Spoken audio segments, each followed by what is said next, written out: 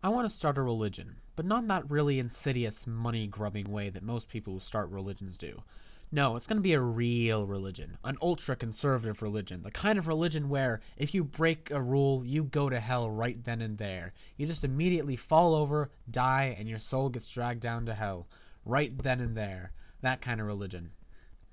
Every Monday at 3 p.m., you go to the place of worship. But it's not one of those hippie, liberal, nice, clean place with lots of comfy chairs and modern architecture. No, no, no, no, no.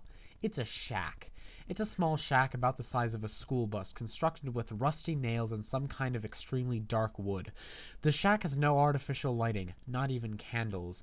It does have windows, but the glass is gone completely. Some of the muntins are still there, but only one is completely intact. The wood surfaces have been smoothed and glazed by hundreds, thousands? Yeah, probably thousands of years of contact with human skin oils. The pews creak whenever you breathe.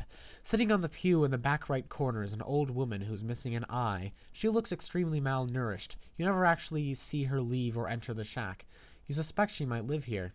Standing at the front of the shack is an old man. He wears black and tan robes that are extremely frayed at the edges.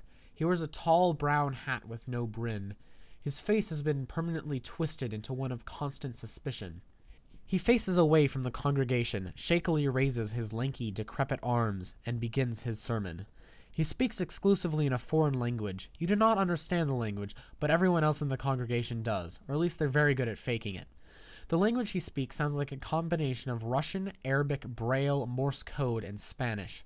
You suspect he might be saying the same thing every week, but you don't think he'd like it very much if you recorded him to check.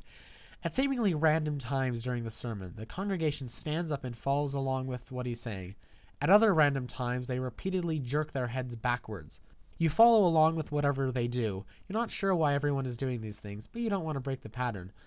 When the old man is finished with his sermon, he grabs a large metal dish filled with an opaque white fluid. He holds it far in front of him and repeatedly bows towards it as he walks down the aisle.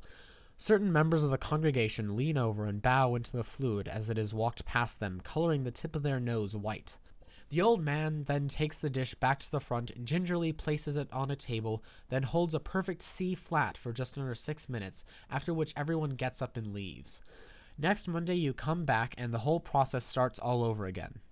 When you have children, you'll do the same thing, and they will be exactly as confused as you were.